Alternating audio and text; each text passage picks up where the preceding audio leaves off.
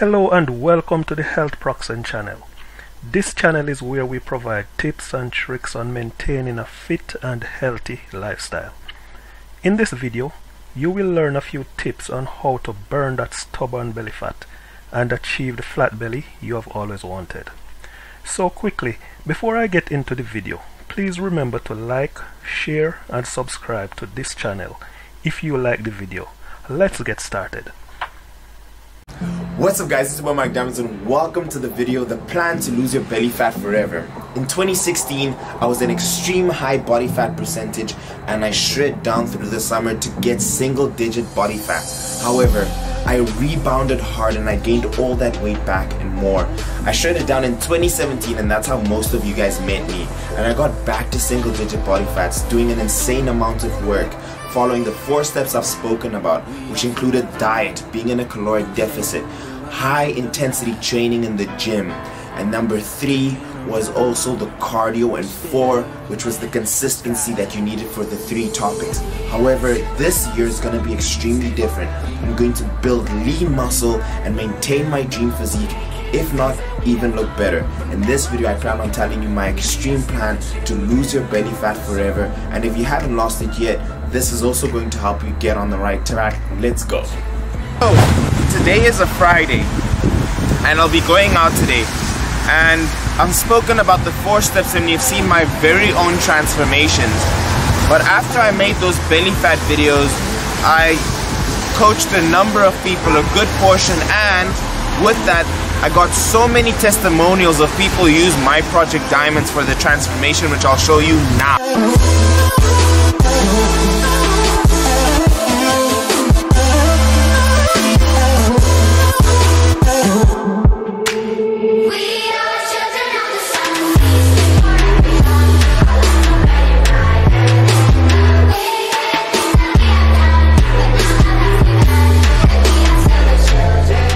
So guys, the 4 steps doesn't only work for me, but for anyone who's willing to put in the hard work.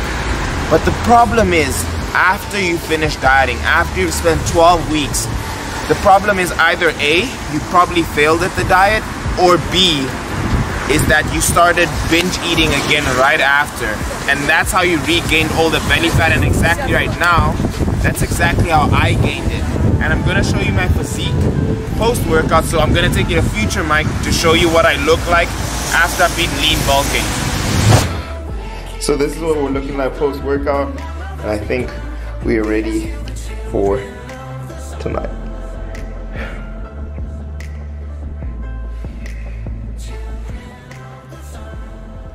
So in terms of diet, 1, this video will contain everything in Project Diamonds that you really need, so you don't need to get Project Diamonds, but if you do want a step-by-step process, the link is in the description. Or just stick around and watch the video and you'll get all the information you want. Now in terms of diet, this video linked in the description, my extreme fat loss diet, that video is doing really well. I think it's at like 600,000, but that is the diet I used to shred down at my lowest body fat. But to maintain my physique in the kitchen, the big idea, guys, is to be able to eat the food that you love when you're dieting. Flexible dieting. Get MyFitnessPal on your phone, and once you're done with your diet, don't go out every night and binge. You only need 300 calories worth of a surplus after your diet. This is the only amount of surplus that you need. If you eat any more than that, for maintaining your weight, you're going to gain all that weight back. So if your example at 2,500 to maintain your calories, you just need a piece of bread to be able to eat about 2,800 to be at a surplus. So when you diet down, eat foods you love, and when you're done, slowly go back up in calories and continue eating the foods you love, but in small, bigger portions over the time. You'll maintain your physique and you'll be happy. That is something I didn't learn. All I did was binge. But let's go on to training.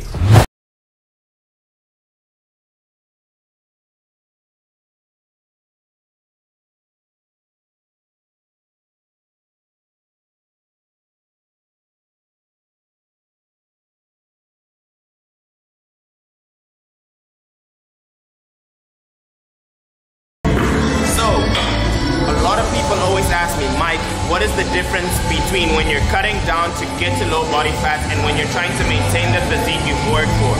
When I'm cutting down, my rest periods are no longer than 1 minute. You want to keep your heart rate up so you're burning more calories. But I use Project Diamond's V2 the same on my off and on season. The only difference is when I'm off season, when I'm maintaining my physique, I'm just focusing on my compound lifts more. That's my squat, my bench press, my deadlift, and my overhead press. That's the only difference.